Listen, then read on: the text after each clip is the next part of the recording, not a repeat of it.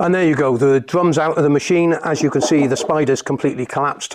This is due to, in my opinion, electrolysis and detergents attacking the spider. I don't think the aluminium is as good quality as it used to be, and this is why they're lasting less time.